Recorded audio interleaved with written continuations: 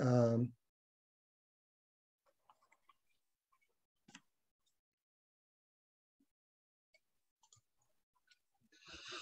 Hello, my name is James Craig. I'm a landscape architect, and I worked as an urban designer for the city of Birmingham, Alabama for 9 years. Professionally, I always thought that it was my job to make the world a better place to live. So when I became a Baha'i, I wanted to understand the advancing civilization and the Baha'i Golden Age.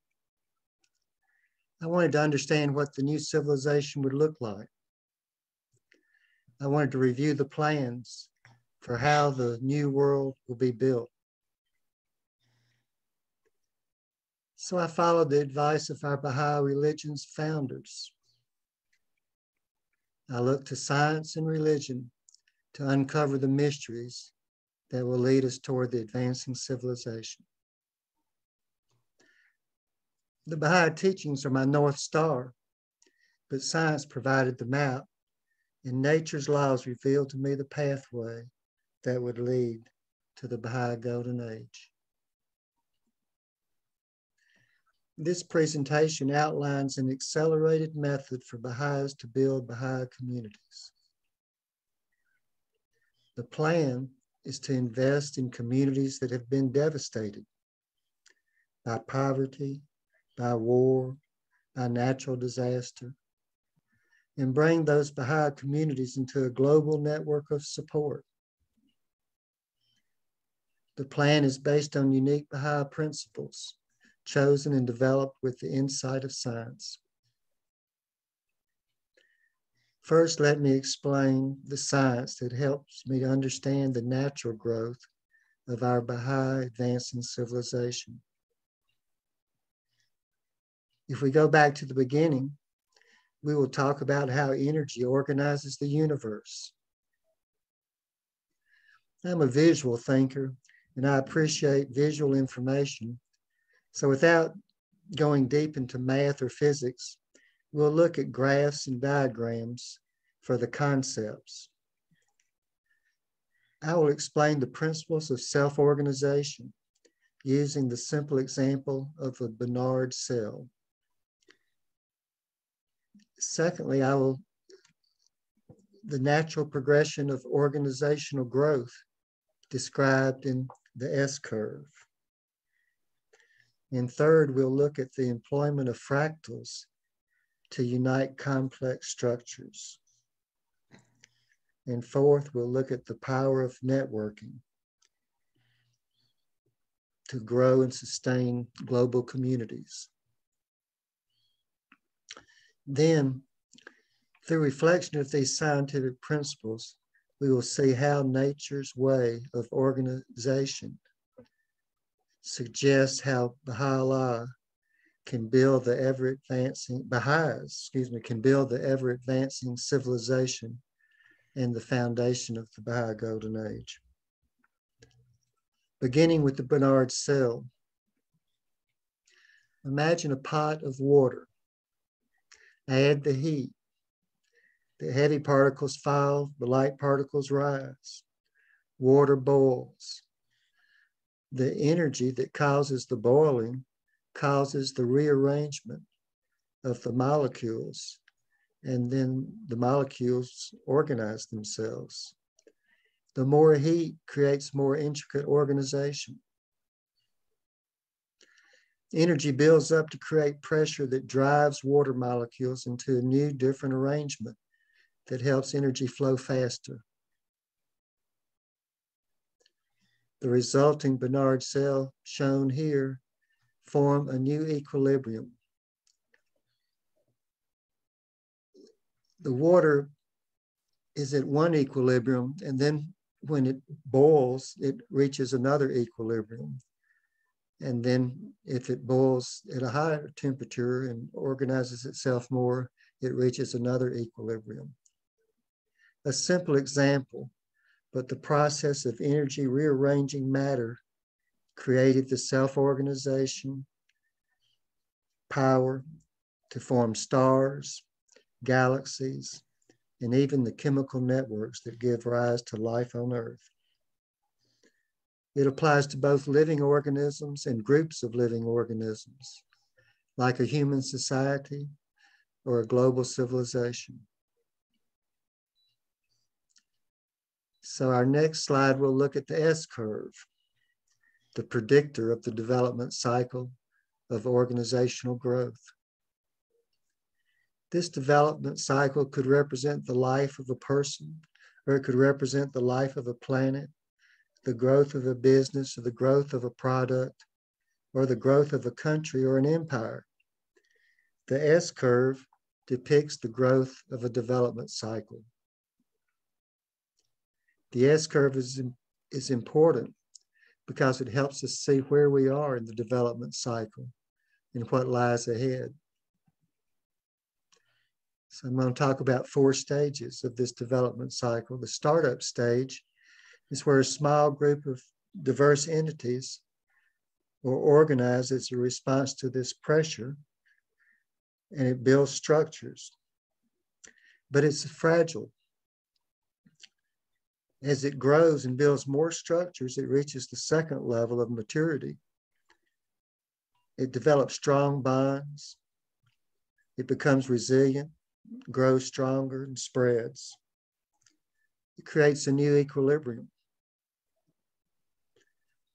The third stage of aging is where the new equilibrium becomes old equilibrium. And the organization may not be able to change quickly enough. It may grow beyond its structure. And then the fourth level is where the structure is really limited and it can't respond. It could collapse. So on the lower right-hand corner, we can see a diagram of consecutive S-curves. Progressive revelation is a series of S-curves of religion. A small number of energetic followers with better organization and growth. It gets bigger, less united and fragile, and a new vibrant religion could come take its place. The advancing civilization could be viewed as a series of S-curves of empires. The Greek, the Roman, the Ottoman, etc. Now we have a global financial empire. We might be at the end of the S-curve, in the beginning of a new world order that will emerge.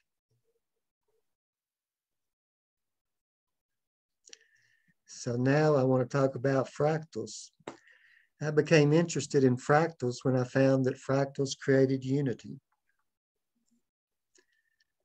Fractals provide the optimum flow of energy across hierarchy levels. The fractal human circulatory system shows the point. Arteries, veins, and capillaries provide blood to every cell of the body.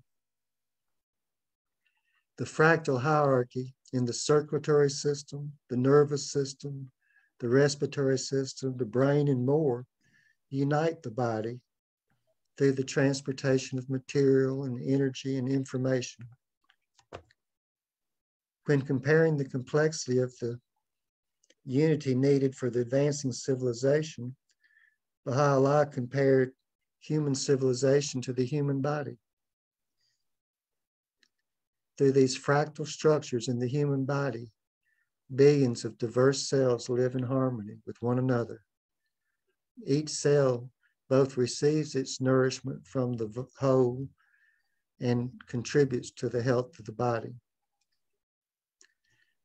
The fractal structure is found in nature because it allows information, resources, and energy to flow.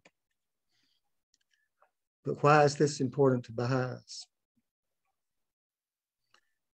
This next slide shows a diagram of the Baha'i administrative order.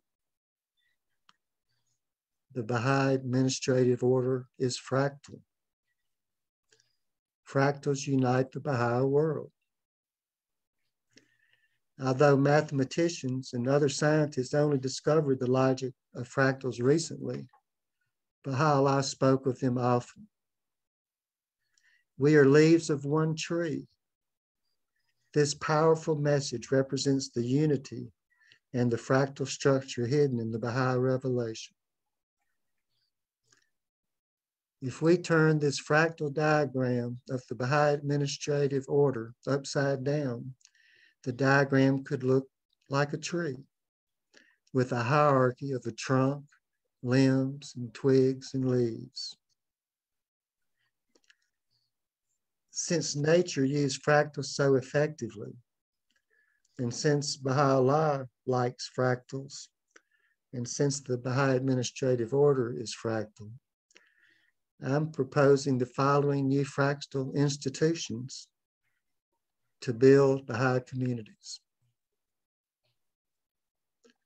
In this slide, we can see the Baha'i Community Corporation, the Baha'i Agricultural Network, and the Baha'i Investment Company.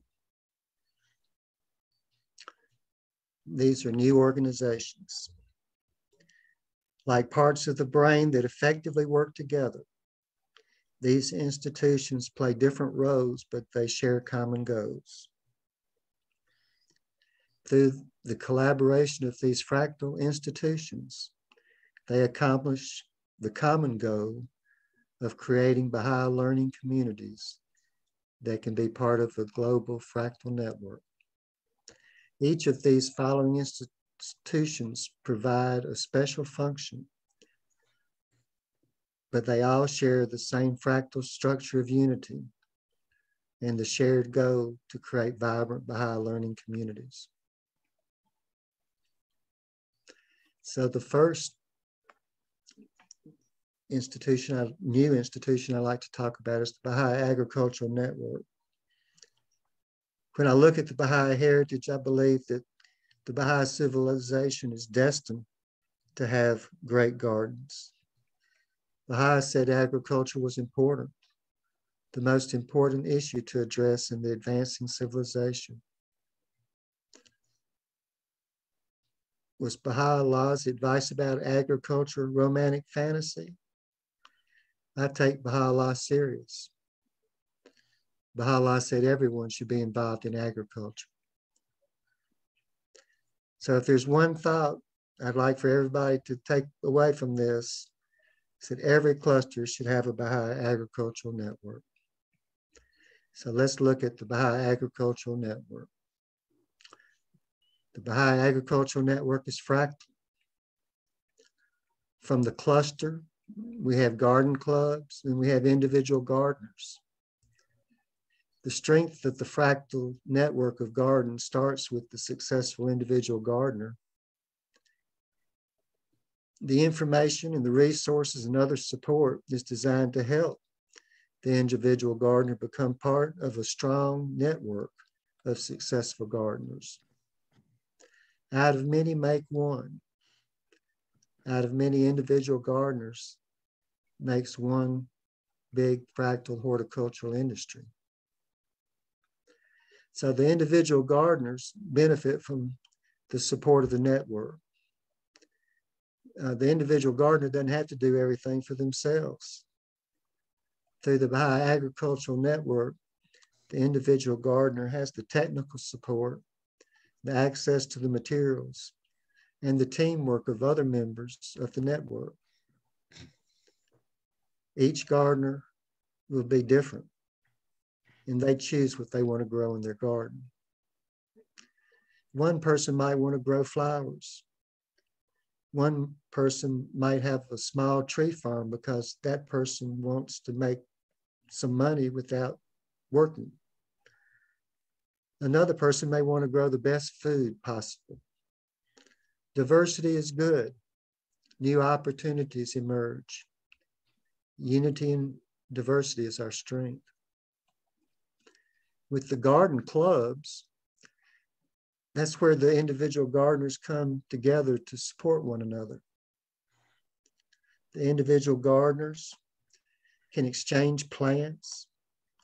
work together as a team, and working with the knowledge from the cluster level, the broker, the gardeners can self-organize to grow special items that meet some demand need.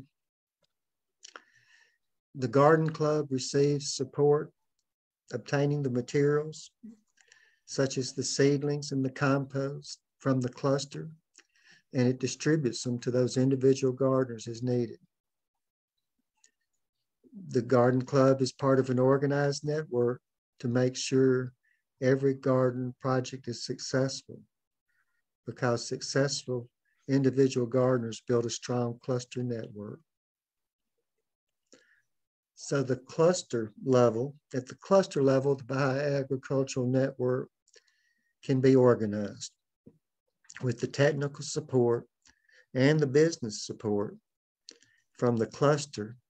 Each individual gardener can become a micro enterprise. With the cluster network, the individual gardener grows more with less work and makes more profit than doing it by themselves.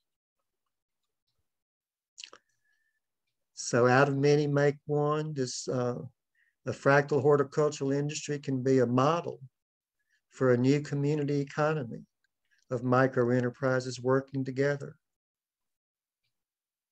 This new business model is a new equilibrium of collaborating communities, producing community prosperity. So with the Baha'i Community Corporation is part of this new business fabric, and it's fractal. The Baha'i Community Corporation, the community-based businesses, and the employees and shareholders make up this Baha'i Community Corporation. It's a conglomerate that supports independent initiatives and from the community. A conglomerate, like General Electric, can be many businesses, from light bulbs to TV networks to medical supplies to financial services, all under one umbrella. The Baha'i Community Corporation can have many community-based businesses under the support of their umbrella. One of the many things different about this Baha'i Community Corporation and the typical modern age corporation is that the Baha'i Community Corporation is owned by people that live in the community.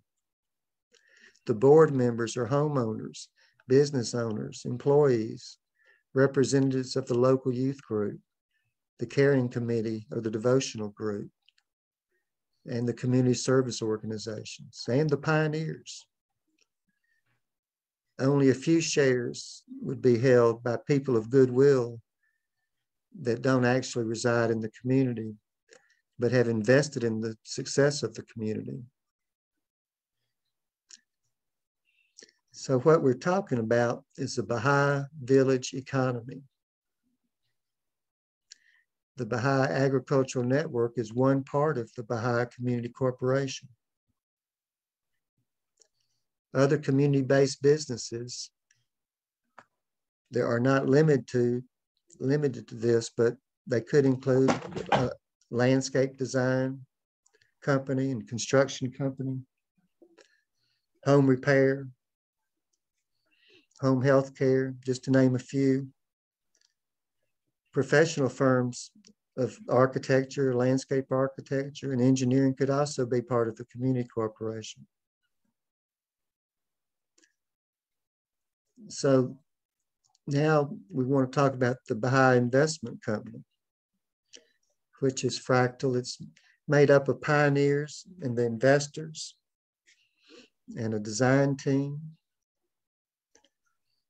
Finding the right location, the right community to invest in is important.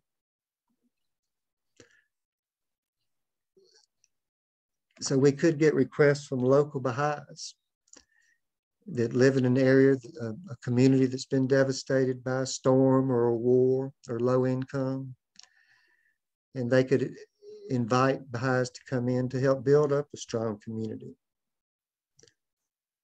After a general area is selected, a suitability study to find the best spots in the community to invest in will be analyzed. The boundaries of the community will be determined, and we'd be trying to buy houses that in vacant lots within the boundaries of the community. We'd be looking for enough houses where we could bring in pioneers that would make enough critical mass to really build a Baha'i community.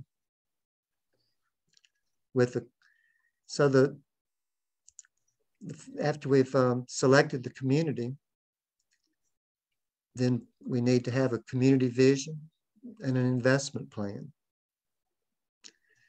The community vision is prepared by the local Baha'is that live in the community and the pioneers that are coming to transform the community and the investors of goodwill. What do they want their community to become? So after they all agree on their plan, then they have an investment plan. What will it cost to implement this plan? The goal is to purchase 5 or more houses and some vacant lands for farming and to help start a business. So we want to have enough Baha'i residents living close together to reach a critical mass of Baha'i pioneers building a new Baha'i learning community. The pioneers are building a community that they'll be part of. The pioneers will own their homes and will own shares in the community corporation. So after the plan has been agreed upon between the pioneers and the community and the investors, the next thing is to implement the plan.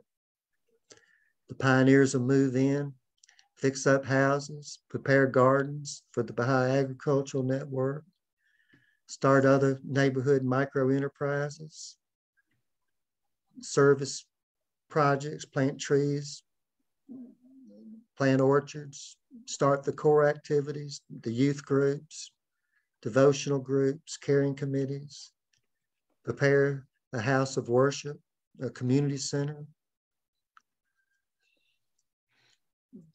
Building this, I call this invisible equity. People want to live where children are successful and where families are successful. And these Baha'i communities are going to rebuild the structure of the communities that are needed so bad. So let's review the proposals for these new institutions. The Baha'i Agricultural Network, every cluster should have one. The Baha'i Community Corporation, out of many make one, and we're creating a Baha'i village economy. And then the Baha'i Investment Company, where we can invest in the Baha'i 9-year plan to build communities. The plan is to use this model to build one community, then a cluster of communities. Decentralized units of growth that grow into a network of Baha'i communities that will co-evolve into strong global social and economic development networks of Baha'i learning communities. We're laying the foundation for the Baha'i Golden Age, an organized, systematic approach for social and economic development, transforming communities. So let's look at the power of a global fractal network of learning communities. The new equilibrium that unites the world is the growth of fractal Baha'i learning communities. The Baha'i Global Network uses the same fractal network as the Baha'i Community Corporation, but on a global scale. Each individual local community corporation is part of a global network, much like our Baha'i local assemblies are part of a fractal Baha'i administrative order. The organic growth of a Baha'i learning community network will start with one successful community that spreads.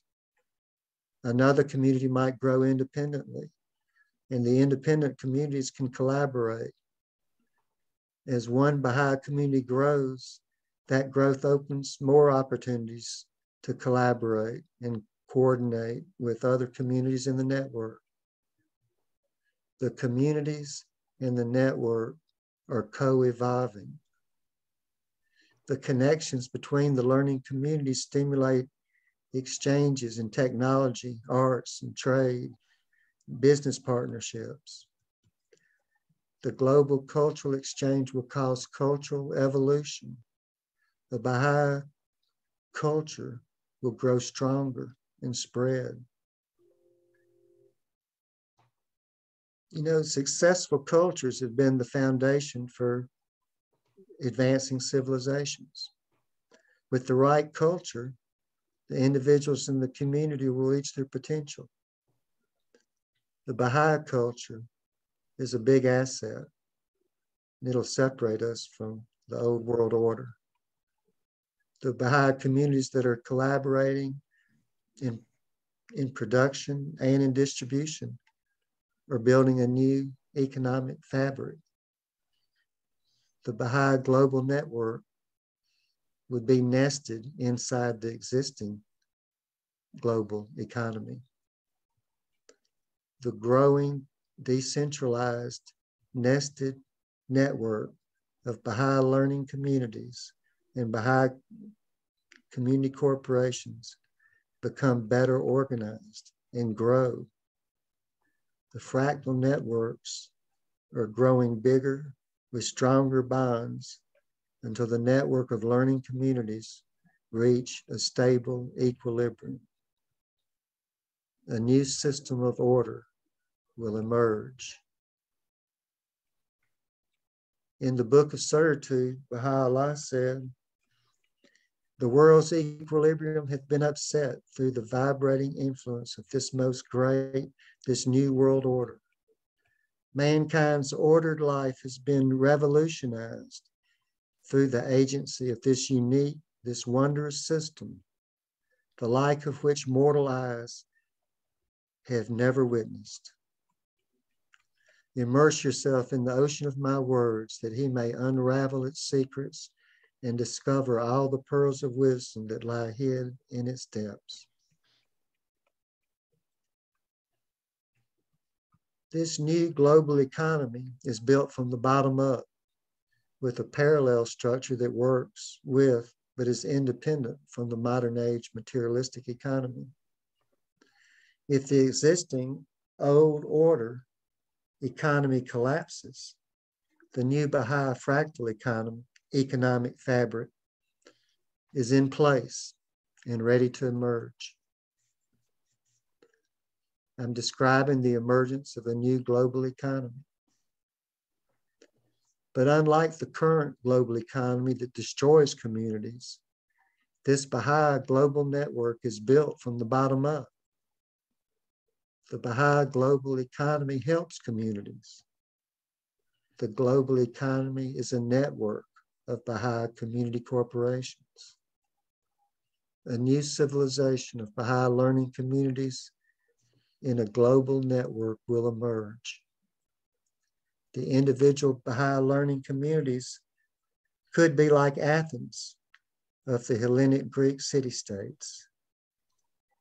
Each Baha'i community would have teachers and architects and great gardeners, all the professions and skills needed for prosperity and resilience.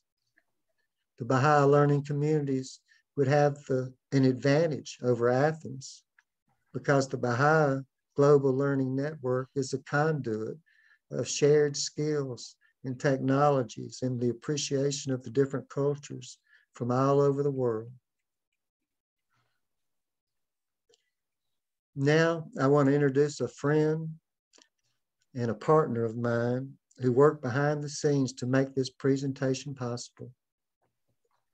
Doug Gilbert is the most qualified leader in building the network I have been describing. I'm going to work with Doug to help him network because I believe in him, and I hope you will join us in our effort. Hello, friends. The internet began only 50 years ago with just 2 communication nodes and grew into the expansive global network you see on this slide, where each tiny burst depicts a sophisticated subnet. The growth of the internet is the best known example of a nested, self-organized, fractal structure for promoting the ever-advancing civilization of humankind. Only now does human civilization have the tools to rebuild what Baha'u'llah called, quote, a lamentably defective old world order, unquote, with advanced communication structures to create information networks. Bolstered by divine guidance and spiritual principles, there is no limit to the society transforming achievements that network communities can attain across the planet as we enter the 9-year plan. For this reason, we propose to launch the Global Network for Rebuilding devastated communities to transform Baha'u'llah's words into action and reality.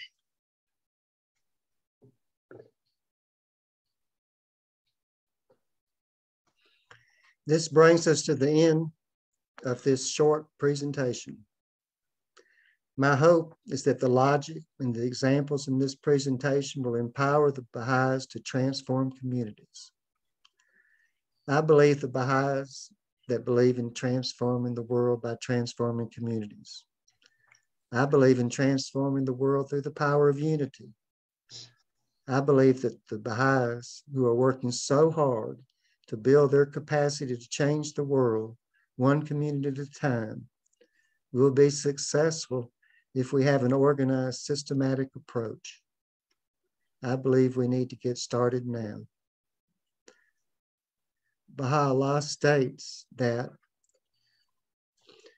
the purpose for which mortal men have, from utter nothingness, stepped into the realm of being is that they may work for the betterment of the world and live in concord and harmony. Please email me if I can help your community in any way. And thank you so much for your time.